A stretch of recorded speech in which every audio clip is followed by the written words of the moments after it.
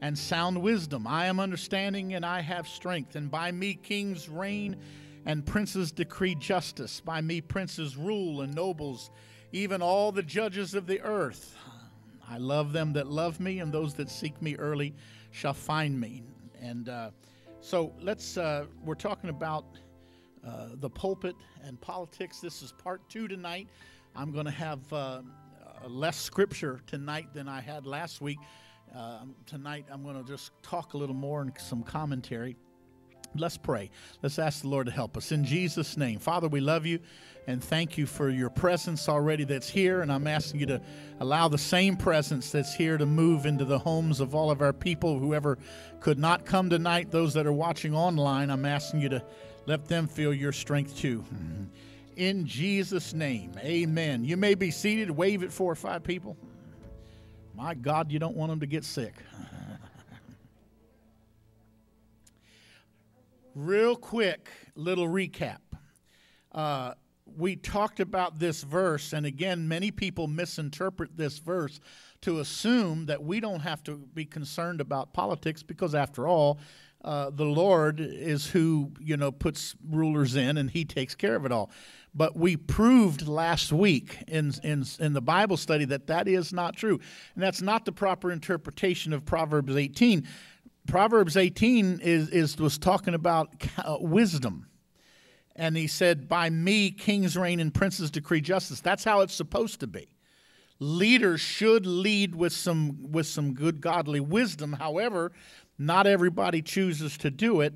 And but that wisdom is available to everybody. But we showed last week that God does not put all leaders into power. There are many people that get into power on various other ways. And bring up slide 2 for a minute, because to me this was dramatic when we talked about this. When people say, why does politics matter? Again, I want to remind you of the picture we showed last week. The south, and that's the Korean peninsula, the south of it is lit up and industrious and prosperous. It's a free capitalistic nation with Christian influence. Right above it is North Korea that has just one little set of lights on in the capital, and the rest of the country doesn't even have electricity. That's how backward they are. To all of the young people that are buying into the seducing spirit of our time that wants to become socialistic, you need to burn that picture into your mind. Because what you're wanting to do is send everything backwards instead of forward. History, but we got to keep repeating this stuff. Every generation has to fight for it because this stuff is spiritually driven. So seducing spirits visit every generation, and we have to contend for truth. We did understand last week that civil government is ordained by God, but sinful leaders, just like the church, is ordained by God. But when people don't live right and don't do right and leaders go bad and so forth, they can create a lot of havoc and damage, but that is not God's fault or God's doing. That's sin. Everybody say sin. We also talked about how God will get involved in politics when we invite Him and when we engage Him because He wants to. But we need a philosophy of what drives us politically. Too many people, and this is an observation I've had as bishop through the years, I've noticed too many Christians they have no deep biblical concept of philosophy. They tend to vote, if they even vote at all, they tend to vote for whoever seems like the nicest person or who seems to be a better person than the other. And so now I want you to understand something. That is the kind of thing that has got us into the mess that we're in today. Okay, because that's not how the people of God. We need a philosophy of what drives us, because America is one of the few places in the world that has the opportunity to choose and make our own destiny. And sometimes we forget how valuable that is. The founding documents of our nation are absolutely brilliant. My own personal opinion is I believe when you go back to the original founding documents, things like Bill of Rights, the Constitution, and so forth, I have a copy of it literally in my desk drawer at all times. I have all of that with me right there. Now, I'll be honest with you, I'm not reading it every day, but it's there anytime I need to reference it. It is simple to get a copy of it. People will give you free copies. It's free right on the web. But if you have not familiarized yourself in a long time with the Constitution, you need to, because those are the rules and the words that we live by. I believe the principles of it were God-inspired. All right? Now, and I'll tell you, one of the reasons I believe that is because, number one, when it was presented, as we talked last week, it had never been done anywhere in the history of the earth. The government form that you and I live under had never been tried. It was a new idea, and even the founders wasn't sure if it was going to work. And here's what's interesting. Those founding documents were so powerful and so lofty in their premise that we're in 2020, 245 years later, and we're still trying to live up to them. And still falling short many times. That's how lofty they are. So the point is that,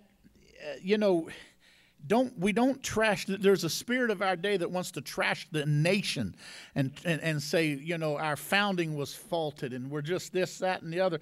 That's a seducing spirit, and it's not true.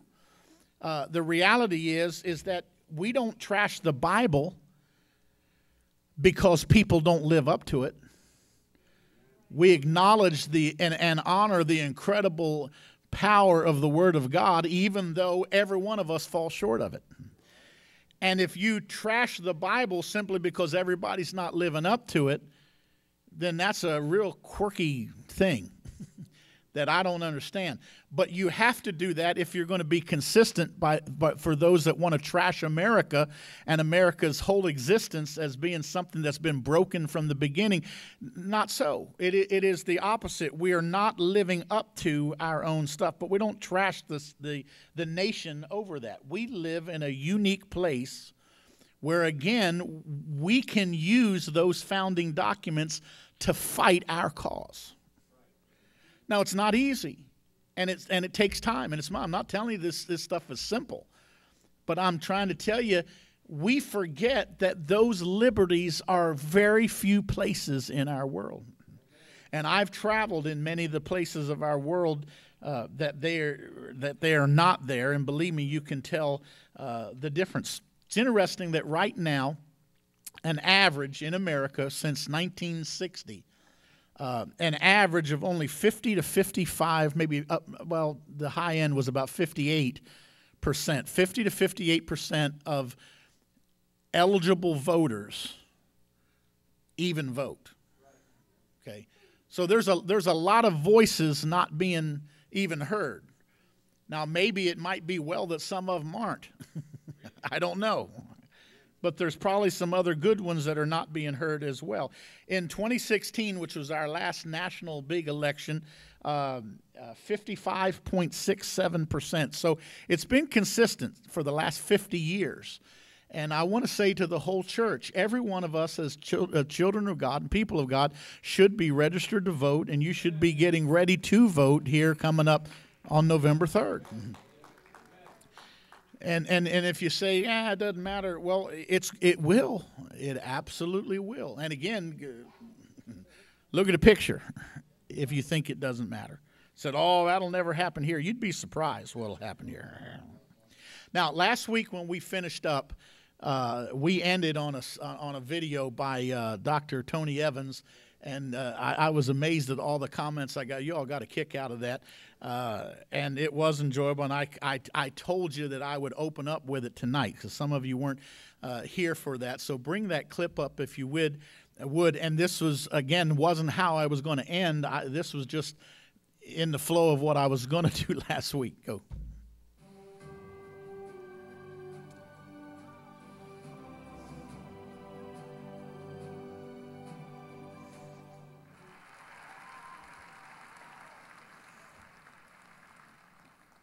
There's a famous nursery rhyme that simply goes, Humpty Dumpty sat on the wall, and Humpty Dumpty had a great fall. And all the king's horses and all the king's men could not put Humpty Dumpty back together again. Mr. Dumpty's world had become shattered and he needed it fixed. But he didn't go to his friends or his family or even his church. He went to the White House. Now we know he went to the White House because the king got involved. The king was sympathetic to Mr. Dumpty's dilemma, so he called a meeting of Congress. We know Congress got involved because all the king's men got involved. When they came together, they decided to pass a Fix Mr. Dumpty law because they wanted sincerely to make Mr. Dumpty's world a better place to live. But the tragedy of the nursery rhyme is when it was all said and done, all the king's horses and all the king's men could not put Humpty Dumpty back together again. It is unfortunate today that far too many believers are expecting the solutions to our problems to land on Air Force One.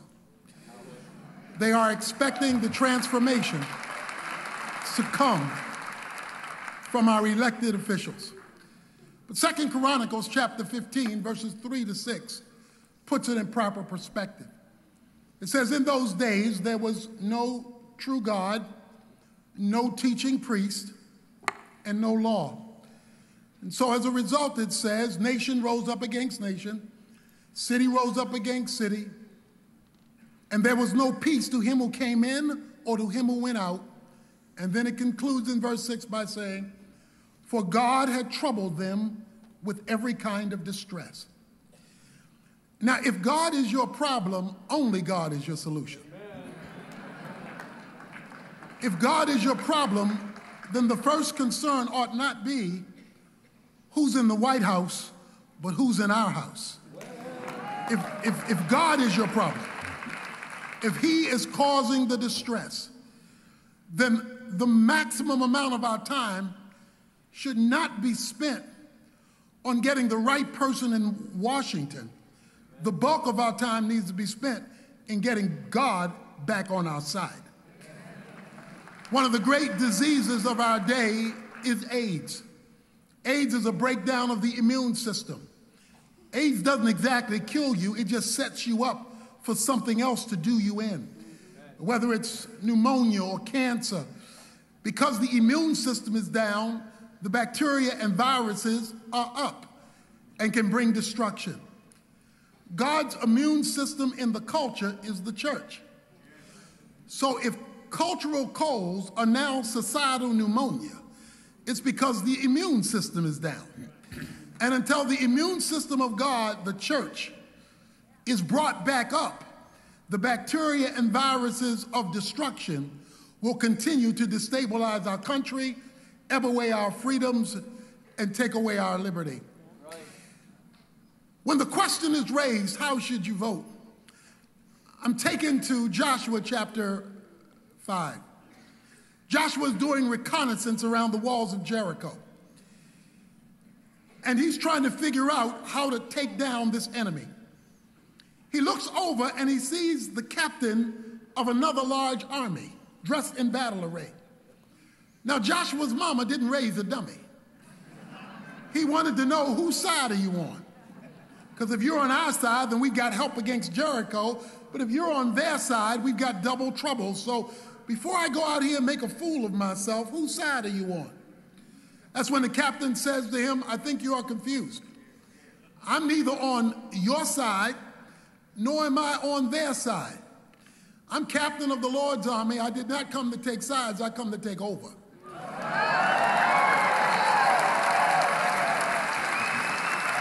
You and I have to understand is God does not ride the backs of donkeys or elephants. That if you're a Democrat, the best you can do is vote Democrat light, L-I-T-E, or Republican light, L-I-T-E, because your job is to bring to either one the L-I-G-H-T. Your job is to represent another king and another kingdom. Last year, I served as chaplain of the Cowboys, and when the Cowboys play or any football team plays, 3 teams take the field. There's the home team, there's the visiting team, and they'll never get along because one is going this way, the other is going that way, and they are built to resist one another, and there is nothing you can do to put them on the same page. But then there is this third team. It's called the team of officials. This third team of officials, they're on the field, but they're not of the field. They're in the middle of the chaos, but they don't belong to the chaos because they belong to another kingdom called the NFL. They belong to another arena. Their job is not to listen to the roar of the crowd, be they boos or cheers, or to the fractions that are against each other, because they've been handed a book. And every decision they make on the field is to be reflective of the book that's been handed from the kingdom that they are to represent. You and I belong to another kingdom. Let's represent the king.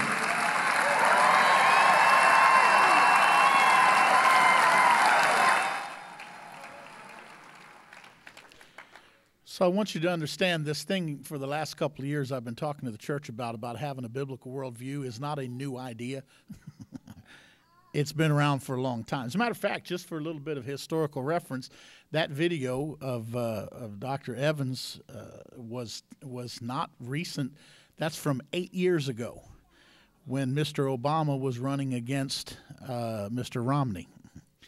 And this push toward the church to wake the church up to see biblical things is something that's been going on actually for quite some time. And I love the NFL analogy. It's excellent, except the fact that, the only downside to that is, I wish we were the refs, because I'd love to blow the whistle and throw some of them out of the game. And so I don't really have that power, but we do indeed call balls and strikes, so to speak, in a spiritual sense, all right? And bring up Joshua 5. This is a reference to the verse that he was talking about. When the captain of the host came, he did in fact say nay, but as captain of the host of the Lord, of the Lord, am I now come? And Joshua fell on his face to the earth and did worship. Now, here's what you need to know.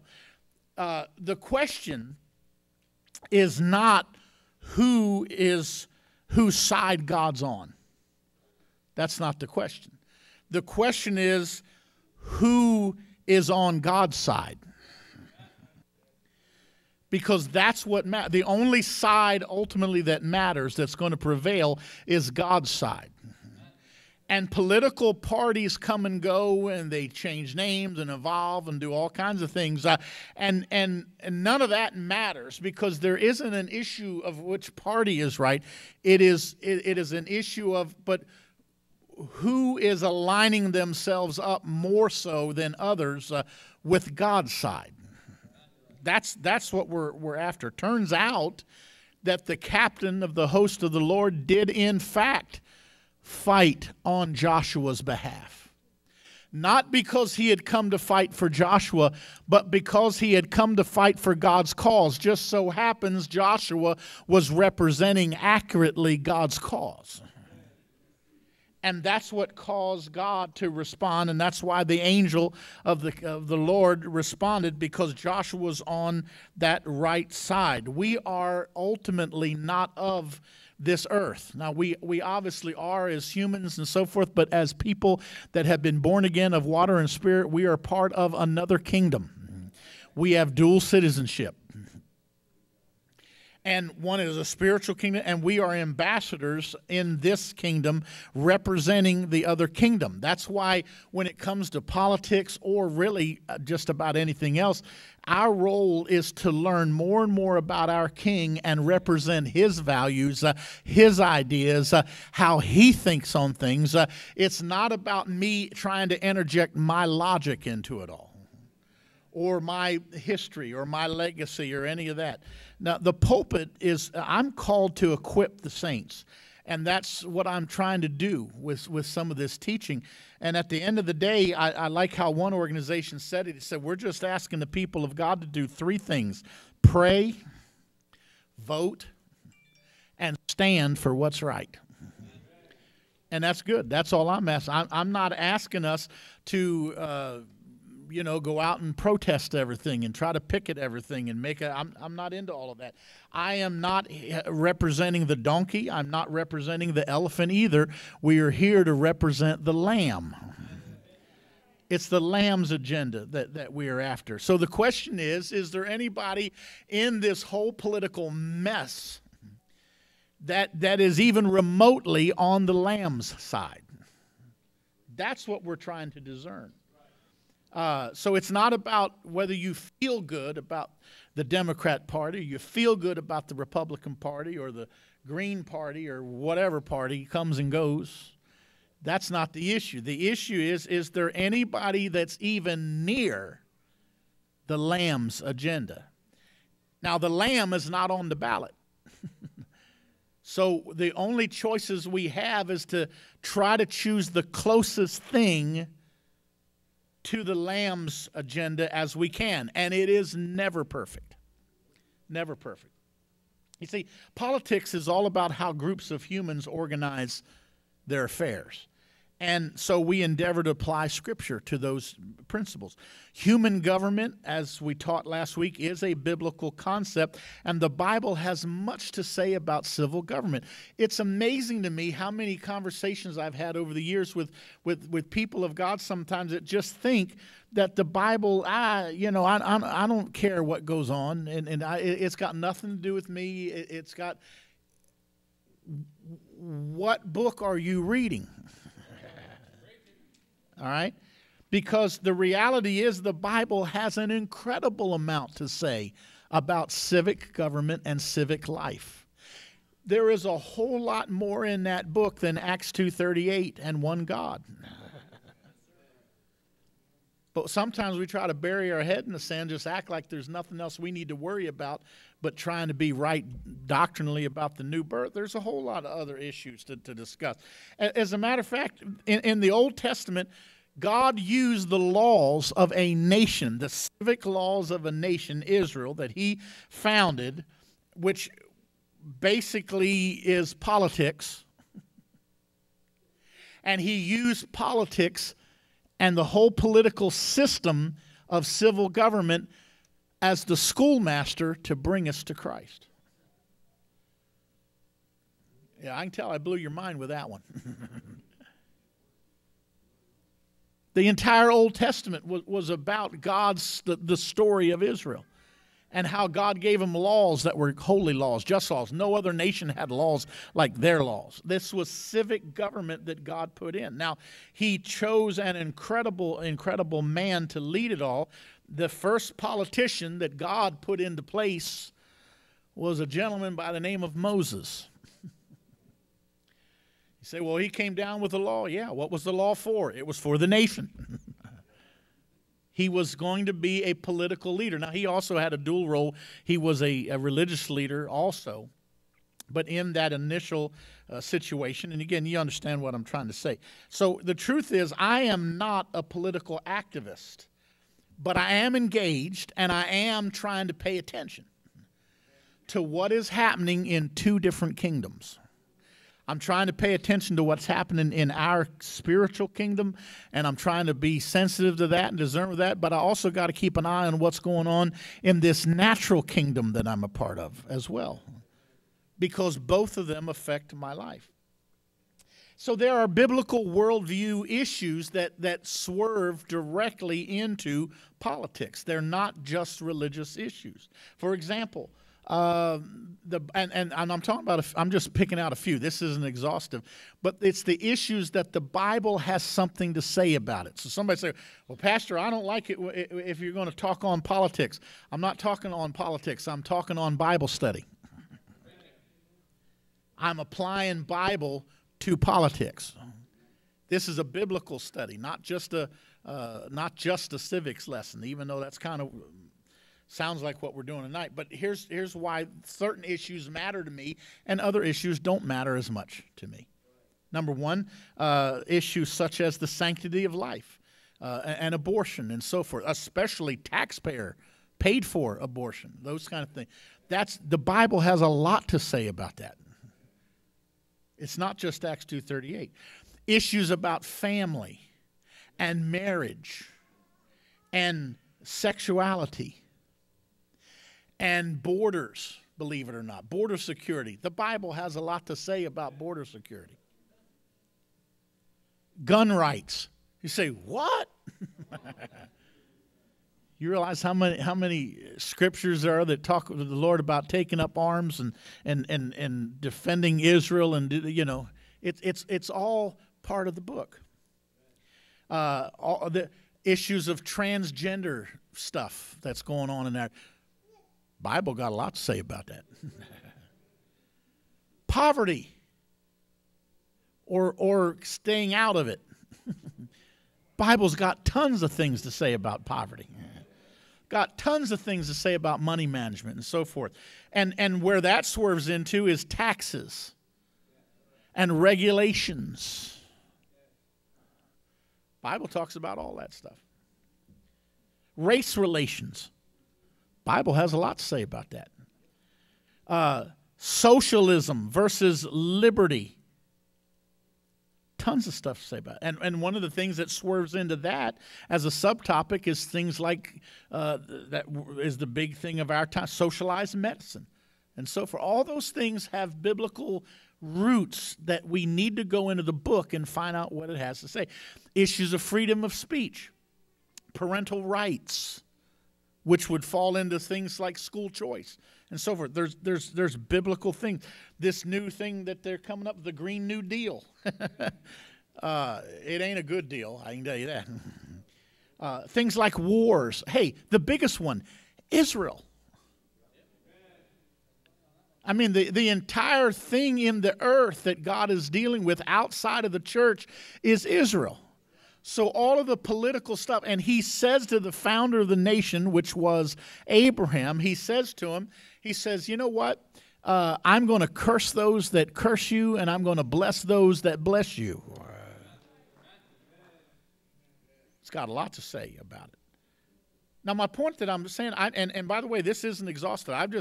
I'm just pulling a few of them off the top. The Bible has views on all these issues of civic affairs. It is not just Acts 2:38. So the church has every, not only right, the church has every obligation to explore these things and to see what the Scripture says. And so my obligation is, first of all, study to show myself approved as a workman that needeth not to be ashamed before the Lord. Then secondly, as a Christian, I then, after study and after figuring this out, I will lend my support and my vote to whoever is the closest thing I can find at any given time to a biblical worldview. And here's the thing, it doesn't matter who those people are necessarily. Because what we're talking about is policy things, directions, certain ideas. Ideas are not equal. Certain ideas point a certain way. Other ideas will take you down another path. And so we have to have a philosophy of government to understand what path we think is the right one, and then try to stand against anything that's going to take us down a different kind of path. The problem is we are not supporting individual personalities. And it's honestly comical to me how many people, and church folks, but even aside from that, there's all kinds of people that are angry at church folks because some of them voted for a certain politician or another. Now, here's why, this is what I mean when I say it's amusing to me, is that the question is, how could you vote for so-and-so or whatever? We're not voting about their personality or their antics or whatever. What we're looking for is policy projections. Dr. Evans, the same one that was in the video, has a message, he even preaches on this. He calls it kingdom voting. We're not voting for ourselves and our own ideas. We're voting for kingdom principles. We are not trying to create heaven on earth. That ain't going to happen. Closest thing might come to it is the millennial reign, and we're going to have to wait and see how that's going to unfold.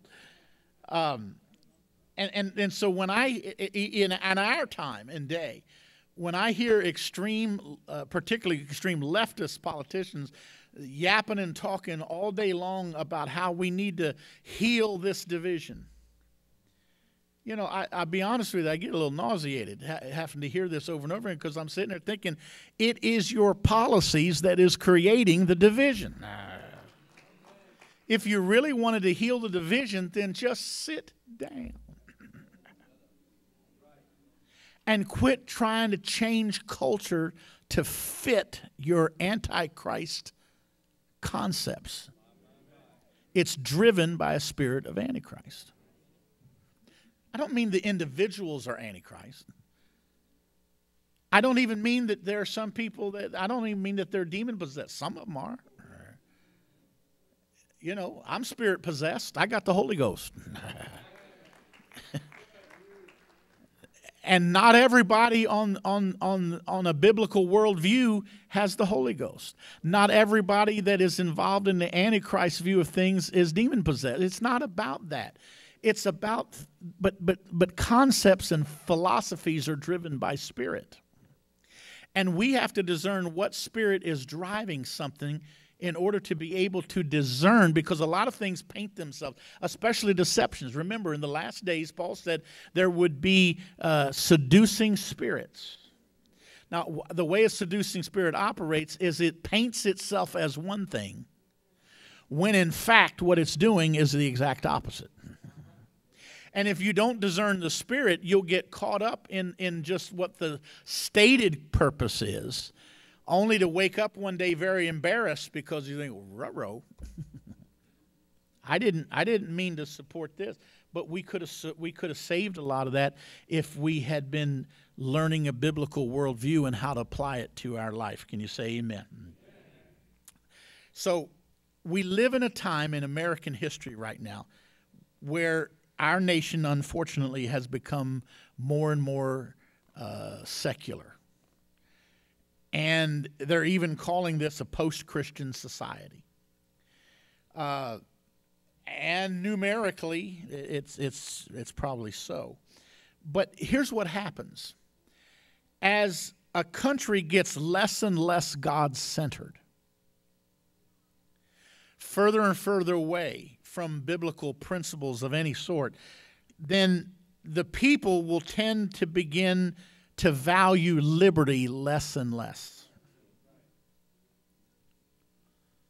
Now that's a reality. That's a philosophical reality. The further we drift from biblical mores culturally, the more we will value liberty less and less. And it's kind of a marvel in our day how many people are willing to give up so much liberty for a little sense of security. And you got to be careful, because there's a line in there that if you give up too much liberty to have security, you won't have either when it's all said and done. Now, here's what happens in a secular culture. Without a God to look to, because we were designed and made to worship. Everybody worships something. Even atheists. They just think they're above it all, but they're not. We're created by God to hunger for something bigger than us. And the truth of the matter is, during the course of our life, we often need something bigger than us to lean upon. Now, if you don't have a God that you can lean to, the next biggest thing, what's the biggest thing that you can think of in America? Well, it's the government. And so the more and more people that start looking toward the government to be God, then they begin to make the government bigger and bigger and bigger, because they need to make their God bigger and bigger and bigger, because when they lean on their God, they find out their God goofs up. And their God makes mistakes and things fall through the cracks. And so we're going to fix that by making the program even bigger. And government is so huge today compared to even what it was when I was a boy. And then if you go back to my grandparents' day, It's just grown exponentially. And I think it's growing bigger and bigger and bigger because people are subconsciously trying to make the government fill the role of a God that they don't have. People that have a God don't need the government as much. Great, if there's a program I can do something, but I'm not dependent on that. My world is not going to collapse if the U.S. government doesn't come through with something or another, because that's not my provider. My provider is the Lord God. Amen? So, and here's what happens with nothing. People try to apply directions through all this to government and so forth. And then what happens is we want the government to solve all of our problems by taking away as many risks of life as possible. And people try to apply directions to the church and instead of the church to the government. Somebody is going to make a way. Now, so here's what happens. With nothing greater to look to, the trend towards socialism and ultimately communism continues to march, because the ultimate size of government is communism. Socialism is just a half step under it. And we keep thinking we want more and more and more of that. Well, you do unless you have a God that you can depend on. And so America... and by the way, the result of all of this is political freedoms begin to erode. And they erode because they're given up in favor of political correctness. I want to give up what is a birthright to me in order that I can just fit in with culture and society. Now, at the current time in our history, America is a two-party system. I'm not arguing for it or against it. It is what it is. I think sometimes having a third party would be great, and at times there has been some that have tried to start up, but they can't get enough traction because the two-party system has things pretty much strangleholded right now. And these parties change and evolve over time. And so you have to judge a party really almost decade by decade, because they do shift and change, because it depends on the people that drift into them and the people that drift out of them. Our job, again, as the people of God, is not promoting the donkey or the elephant. Again, it's promoting the Lamb's agenda. Now, in reality, I identify with a biblical worldview. When I've studied the Word and I've examined it with these civic issues and so forth, I have come to the conclusion that makes me, by definition in our day, that makes me a political conservative. Now, I didn't create the term. I just figured out what they're describing, and that's me. I'm a political conservative. Now, I am not one because I was born one. I am one because I concluded that my biblical worldview and study led me there. And not because conservatism is necessarily perfect and everything. It's the closest thing that I can find to biblical truths as far as civil government goes. Now, so therefore, I will support whichever party or candidate happens to be as close as possible to my views of things. I don't care, honestly, if they're a Democrat or Republican or whatever. I really don't care, because that's not what I'm promoting.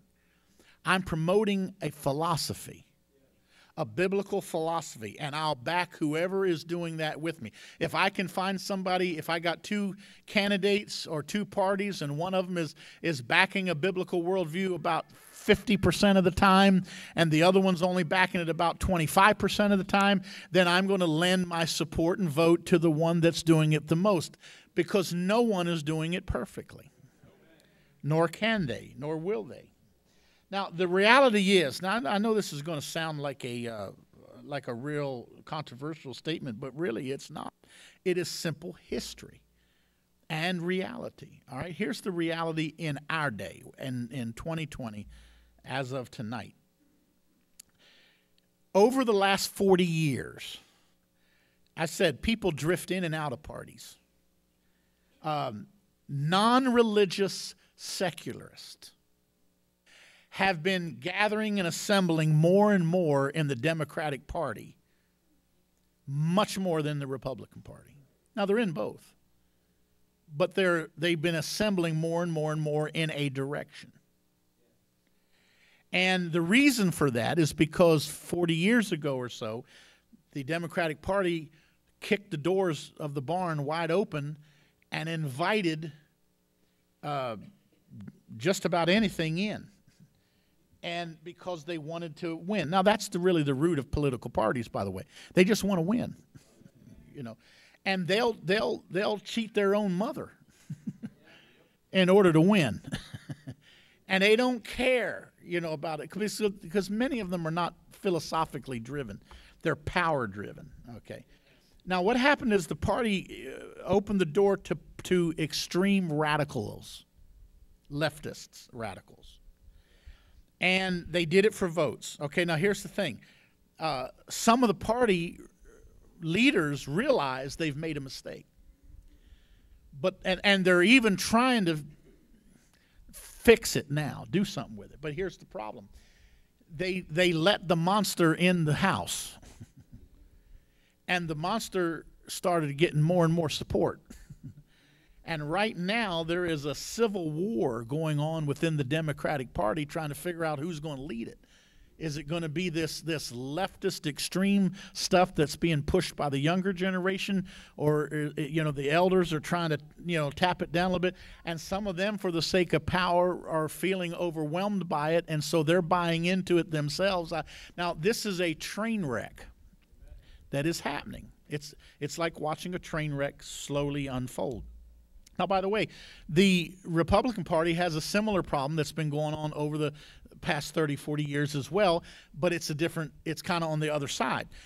As non-religious secularist people have been drifting more and more and more into the Democratic Party, it has diluted it, you know, its values and its platforms. So has religious people have been drifting more and more in numbers toward the Republican Party. Now, that's just a historical fact. There's nothing controversial about that. Both parties would acknowledge that and tell you that. And what we're seeing right now in the last year or two is an amazing switch that's happening. There are many, many, many, and you're not hearing a lot about this in the news, that people that are leaving the Democratic Party, and some of them are religious in nature, and they're finally saying, enough is enough. I can't deal with this anymore. You know, there's a couple of counties in Pennsylvania. Now, again, you won't hear this reported because the media has their own agenda, and unfortunately, it's a leftist agenda because it's all spirit-driven. So they're not going to tell you the stuff that's happening behind the scenes. But right now, there's 2 counties. It's either 2 or 3 counties in Pennsylvania. I was reading a report just the other day that fascinated me because I'm originally from Pennsylvania, is upstate Pennsylvania, and the Democrats have outnumbered the Republicans 2-1 in registration in those counties for the last 30 or 40 years. They have not elected a Republican in those counties in like 40, 50 years. All right? It's a Democratic stronghold. But what's been happening over the last year or so, more and more people are going in and switching their party affiliation from Democrat to Republican. And now, for the first time in history of the last, well, not history, but in the last 40 years or so, there are now more registered Republicans in that county than there are Democrats. Now, I don't know exactly how that's going to unfold on November 3rd. But if you're going to go to the trouble to change your party affiliation, I'm assuming you're feeling inspired enough to get involved in voting. So we'll see. But here's the problem. Here's why it's been happening. And by the way, there's a lot of people in the Republican Party that don't like it. They don't like that church folks have taken up residence within their party. They're upset about it. And you know, it was the Tea Party movement that started a few years back, and they didn't like it. They fought against it. They didn't want it. So both parties have the same problem. It's just kind of different people that are doing it. And it's really interesting to watch it all unfold. And 2020, when we started 2020, you remember Brother Grimsley was here. He was prophesying about 2020 is going to be a year of clarity. And all of us were feeling it. I preached a message New Year's about 2020 vision. Everybody I knew was preaching the same thing. We all were feeling the same thing. This is a year of vision, 2020 vision. God's going to show us things. I got to tell you.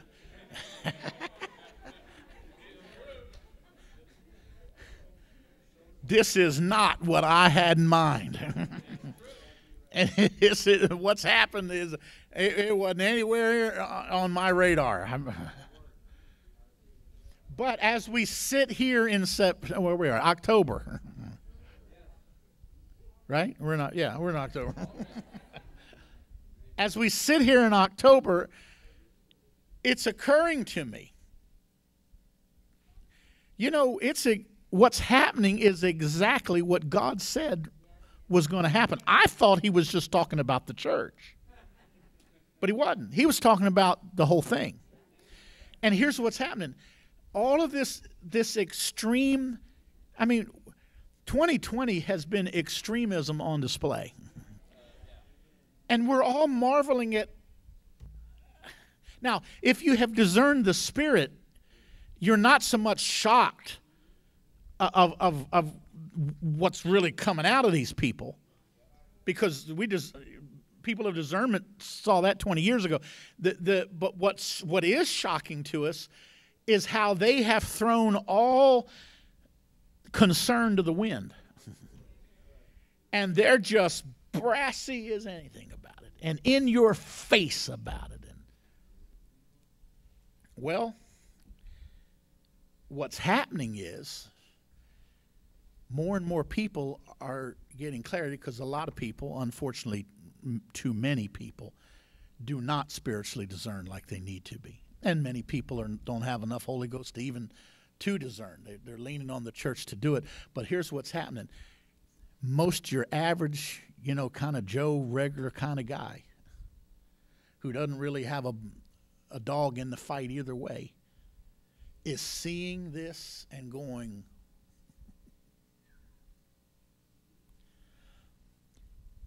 and there's clarity coming. There's vision coming. 2020 really is a year of clarity. Now, I wish you would hurry up and get over. And people are seeing more and more what spirits drive things.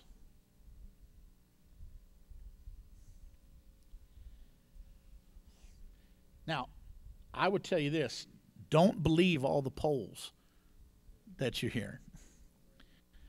My kind of sense, my spidey sense is, Mr. Trump is going to not only win next month, I think he's going to win in bigger numbers than he won the last time. And I think there is going to be an amazing rattling that's going to take place. Now, we'll see, But it's interesting that they're saying, no, he's behind Mr. Obama. Well, that was what was happening 4 years ago. Everybody kept saying that. Let me tell you about polls. Polls are oftentimes propaganda because they're easy to manipulate. You can manipulate a poll by how you ask the question, what kind of question you ask, who you ask. And if you get a majority of people that kind of lean your direction and poll them and come out and say, so polls don't really tighten up and start telling you the truth until about 1 week out. Because all the polling companies that have been agenda driven don't want to be embarrassed by being off course, which is what happened to them last time. So what you'll see right at the end, you'll see this surge that comes up in the polls. Well, there was no surge.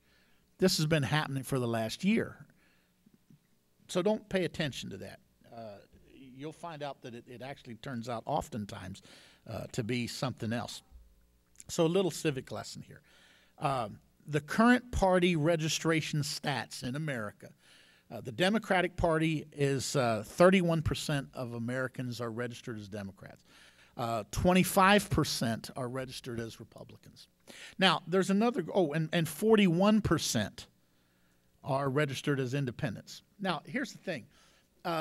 just because you're registered independent doesn't mean that you don't lean toward one or the other here. So what they're saying is that up to 50% of the nation tends to lean toward Democratic issues, and about 38% they say auto lean toward, in other words, automatically. You can kind of count on that sort. So here's what happens is that most elections, as you've heard it said, are not really decided by the people that are typically pretty consistent and partisan. It's decided by the smaller, well, I say smaller group, they're actually technically a big group, but when you weed out the auto ones, the auto leaners, one that goes either way, it's a smaller group. And so every election is really dependent on those, what their mood is, and which way they go. Interestingly, and I thought this was kind of fascinating, even though the Democratic Party has 50% leaning that direction, and the Republicans only have an automatic 38% leaning their direction, ironically, right now, as of today, if you count all the politically elected seats of government from local, state, and federal, and add them all up, it's thousands of offices.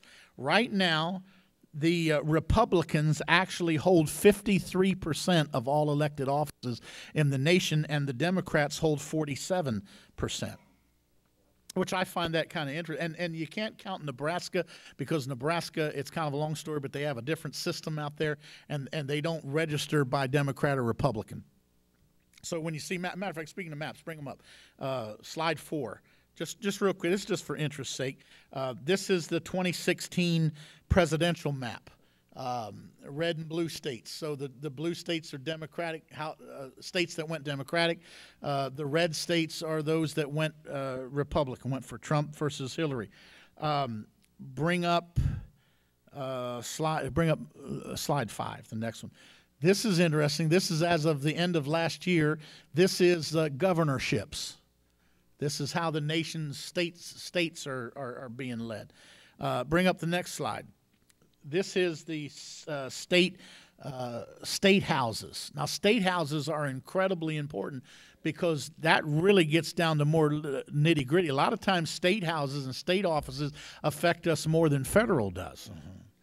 And we're seeing that right now with some of the mess we put into Richmond in this last election. And I'm embarrassed by some of the stuff they have done, but we don't have time to get into all of that. But you can see a picture of it there. Now, here's the reality. It used to be that there was not a huge amount of difference between the parties. And it used to be, and I think that's why 5 decades ago, the church and religious people were kind of pulling out of the political realm, because we're going to live above that. We're not going to talk about. We're going to keep everything private. We're not going to say much. Well, the truth of the matter is, back then there wasn't a whole lot to stand for, because they really weren't all that different. If you want to see something interesting, and you can Google this, it's on YouTube. I watched a few minutes of it the other night, just part of my research for all this. But if you go back to 1958, and the first televised presidential debate was between John F. Kennedy and Richard Nixon. And it was the first time it was ever televised. And you can see it. It's black and white. but watch it. It's interesting. Take a few minutes and look at it. And what's fascinating is historians say that was a major shift in America. Because the truth of the matter is, there wasn't a huge difference between JFK and Nixon at the time. There was some policy difference, but not a huge amount. As a matter of fact, if they resurrected JFK today, based on his policies in the early 60s before he was killed, and applied him today, I promise you he wouldn't be a Democrat. His policies would be more Republican. So, again, because parties change. This stuff shifts. It's like a pendulum swinging back and forth. So you can't judge it historically. You got to judge it, what is it now? Okay, that's the point. But now they say that Nixon actually won the debate on a contest a content point. However, he greatly lost it. As a matter of fact, the JFK was elected, and they said if you were listening on the radio, you would have thought Nixon won. But if you watched it on TV, you would have realized Kennedy won. Because Kennedy was young and vibrant and sharp and handsome, and Nixon, they said, had a 5 o'clock shadow. He looked a little disheveled. And he was older than JFK, and you know, he didn't have the TV persona, and quite frankly, at the time they didn't realize how impacting that was going to be. But historians say that really JFK won the election because of the image that he had on television. Since that time, it's gotten worse and worse and worse. Everything's about image now. It's about image. It's not about character. It's not about truth. It's not about what you really stand for or what you really believe. It's what kind of image I can project. Because whether for good or bad, that's the reality that we live in. And so the point is, in today's world, there is huge differences between the directions of the party, and the media is not really being honest enough to tell you the truth about it. Religious freedom is under tremendous attack. Has been for the last 20 years. And we're seeing the battle that's unfolding in the Supreme Court. Even right now with the nomination of Amy Barrett, I mean, you're going to see it. They're coming out with the clause. It's crazy because they're fighting for something. I'll tell you personally what I think's happening. I think that God is having some mercy on America. I think people are praying, and even though the nation itself has gotten more secular, but the religious people are starting to become more concerned and more prayerful. And do you know that just not this weekend, but weekend prior, there were over 50,000 people that were in Washington, D.C. in big prayer rallies praying a repentance for America and pray. The leftist-oriented news coverages wouldn't hardly give it a dime. Matter of fact, one commentator, it cracked me up. He had a display on it. It came up and said, "Did you hear about 50,000 Christians that were in Washington over the weekend and destroyed the city and left it littered and everything else?" And I was thinking, no, I didn't hear that. And when you open up the article, it says, no, you didn't hear about it because it didn't happen. But there was 50,000 people in Washington. Not to mention that there were many of us that didn't go that were praying. Brother Austin, I think, Joe, were you there? Yeah. Did you go up to that? I heard you were going. Okay, didn't make it. But, you know, we had a lot of people, 50 grand worth, that went up. And you have to understand something. Much of the chaos that has been foisted upon our land did not come through the political system. It came through the courts. The courts did this. Activist judges did this. They forced things on us that the legislatures didn't do. In our system of government, the laws should be established by legislature and then enacted by the executive branch, and then the courts are supposed to be separate and just call balls and strikes and make sure that both the other branches are adhering to the Constitution. Now, that's how it was supposed to work. Do you know? But here's what's ironic. Even in a secular culture like we have, a lot of this extreme agenda stuff can't get in legislatively.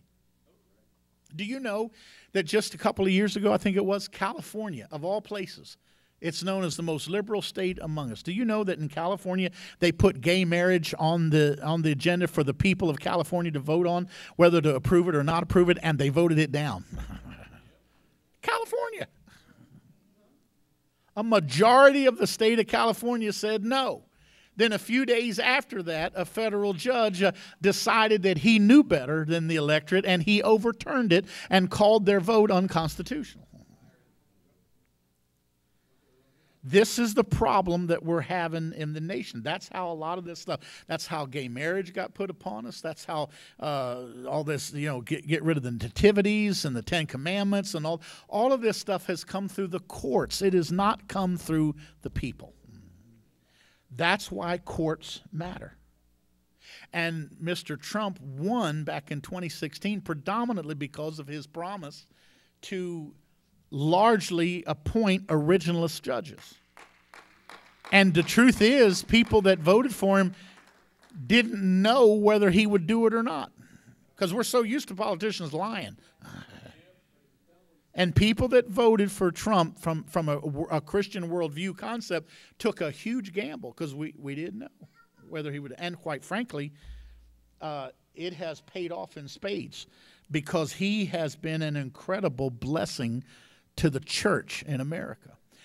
And one of the things that he is doing is appointing an incredible amount of judges. Now, the reason is because he's going to judges that have been vetted for their view of the Constitution. We want judges that don't think that the Constitution is a living document that changes and keep. No, it goes back to what the founders meant. The founders, when they were writing the Constitution, did not put gay marriage in it. But courts decided that it's a living document. It now applies, and that's how they fit stuff in. So we're not trying to put judges on the court that have preset opinions. We're simply trying to put judges on the court that will argue original intent of the Constitution to protect the land. And that's why courts matter. Do you know, and this is fascinating, little history here. When Mr. Obama left office in 2016, he left 128 judgeships open, federal judgeships. One of the great things presidents gets to do is nominate judges. But the reason that part of the reason that he left them was because they didn't have control of the Senate. And again, elections matter. And so since the Senate has to confirm, they were not confirming a lot of his choices, because he was tending to choose justices that would be more toward his ideas of things that are more leftist. And so the Senate wouldn't do it. So he just decided, he just stopped messing with it, and they walked out of office with 128 judgeships open, because the assumption was they were so sure Hillary was going to win. The agreement was that she'll handle all of that when she gets in the office. And then Trump won. That's why that night they were screaming and carrying on and starting fires and flipping cars. And Hillary was so upset and had a fit and couldn't even come down to greet voters and stuff. That's why, listen, when conservative people lose, we don't, we're disappointed, maybe even a little depressed. But we'll regroup. We'll keep fighting. We'll believe the Lord. Because, again, government isn't our God. You see, we have a God. So our world doesn't collapse just because we don't get our way sometimes. But if government's your God, and it's the only thing you have to look to do things your way, oh, man, when it doesn't work, things go crazy. And so they have had a 4-year conniption fit. That's what my mom used to call it. By the way, that's a real word. Conniption. It means rage. Speaking of that, it's a Bible word too. Psalms 2, bring it up. I only have a few minutes left. Why do the heathen rage and the people imagine a vain thing? Why are they acting like this? Here's why. The kings of the earth set themselves, and the rulers take counsel together against the Lord and against his anointed, saying, let us break their bands asunder and cast away their cords from us. In other words, we want rid of this biblical influence. We want rid of Christianity. We want pastors to shut up. We want churches to be quiet. We would just do your own religion thing, but stay out of the public square. Because they've taken counsel against the anointed. They've taken counsel against the things. See, my point is, everything you're seeing is Bible study. It is biblical. We absolutely should be talking about it and studying it. Let us break their bands. Verse 4.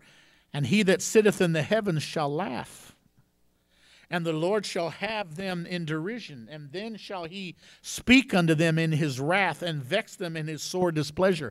At some point, God always says enough. And he resets things. Now, I personally think that this is a little bit of what's happened. I think we have some mercy of God that is coming upon our land, because what has happened in the last 3 years, Mr. Trump has not only filled all 228 of those judgeships, he is now, as of this month, has filled over right at 300 federal judgeships across the nation. It is historically unprecedented. And the political left knows and are falling apart over it. Because they're upset. And if this nomination goes through here this month, he'll have his third Supreme Court justice in just 3 years. You have to understand something. That's unprecedented.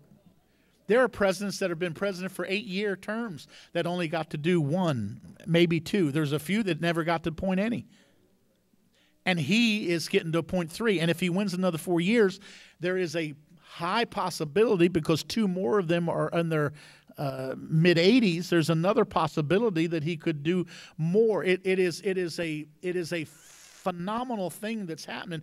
And what you should be seeing in it is not Trump or the party or whatever. What you and I as the people of God should be seeing is the hand of the Lord that's working in the midst of all of this.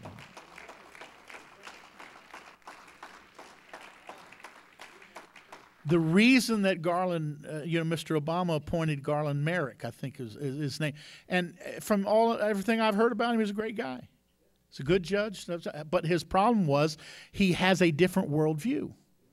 His worldview is not originalist. And so since the Senate had control, they were able to say no in that last year before the election.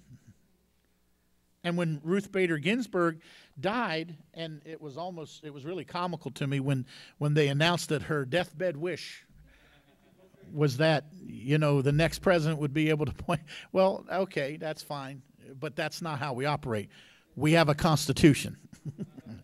It is not her seat. It is not her. This belongs to the people. Okay. And so that's just emotional hyperbole. Doesn't mean anything. And for the last 50 years, the courts have routinely ruled against churches. It started with school prayer, abortion rights, gay marriage, religious symbols on properties, nativity scenes, crosses, 10 commandments. They have the courts. It's always the courts. It's not the legislatures. People aren't voting for this. It's being crammed down our throat by activist judges. That's why the courts have to change. And that's why it takes time for this to all unfold, because they've pitted the church against the state. And government has become a Christian antagonist. It's interesting that in the last 3 years or so, 2017, 18, and 19, there were 3 major Supreme Court victories that were won on behalf of religious freedom. They were critical. Some of you remember the Christian baker, and all that other kind of stuff. They got upset because he didn't want to make a cake for a gay couple. Well, there were plenty of other bakers that would do it. They were just trying to prove a point. And by the way, they had films where they went into a Muslim-owned bakery and they said no. But they didn't do anything to them. The Muslims wouldn't do it either, because Christians are the problem. Because you have to understand what spirit drives this stuff. This is not political stuff. This is spiritual stuff. And so all 3 of these court cases, it had to do with gay marriage, religious symbols, not gay marriage.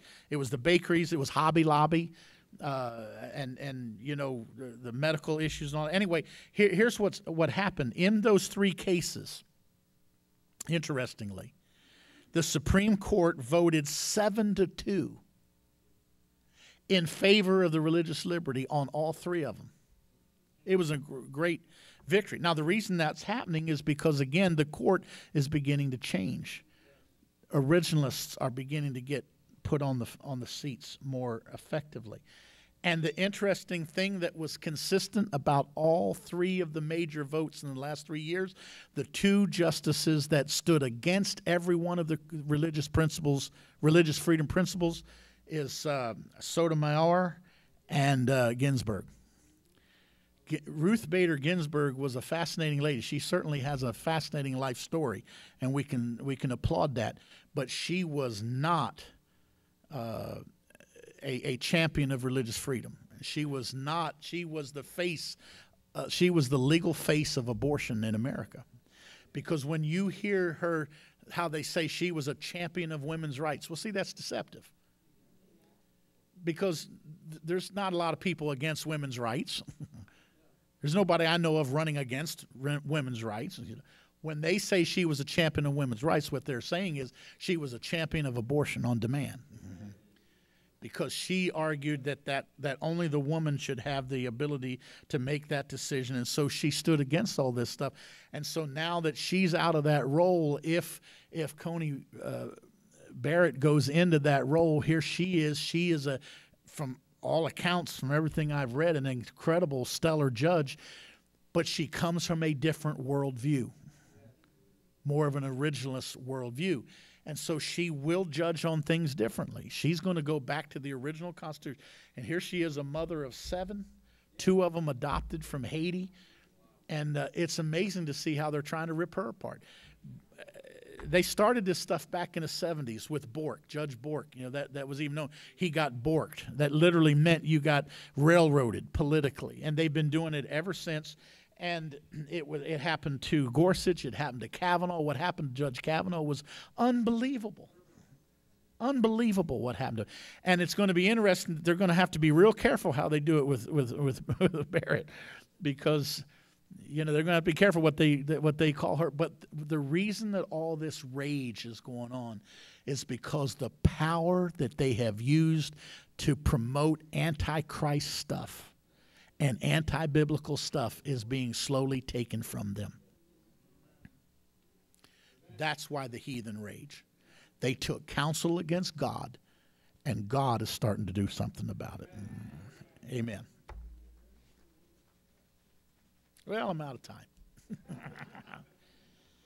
Not out of notes, so we'll probably have one more part of this, and then we'll get back to our end time deception stuff. Though, be honest with you, really, I think some of this is end-time deception stuff. Stand with me.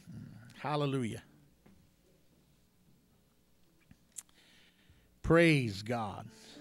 By the way, did you notice in the debate the other night, it was just amazing to me, because the political left is now saying, well, we're losing that battle, but we'll pack the court. We'll just add new Supreme Court justices. Do you know we've had 9 justices for over 100 years? The number works fine. As a matter of fact, adding judges doesn't mean that you're going to get more work done. It probably actually would slow work down because they judge things together, not just one-on-one. But they asked Mr. Biden in debate, would he say right up front that he's not going to do that? He wouldn't even answer the question. He literally said, I'm not going to answer the question. I thought, whoa, that's... And he said, because if I answer the question, he said, that'll become the issue. And I thought, yep, that's right. But by not answering the question, he did answer the question. If you discern the spirit of it. Amen. In Jesus' name, Father, I loose this teaching and this discussion into the hearts of your people. God, it's the responsibility of this pulpit to help equip us to deal with the world in which we live in.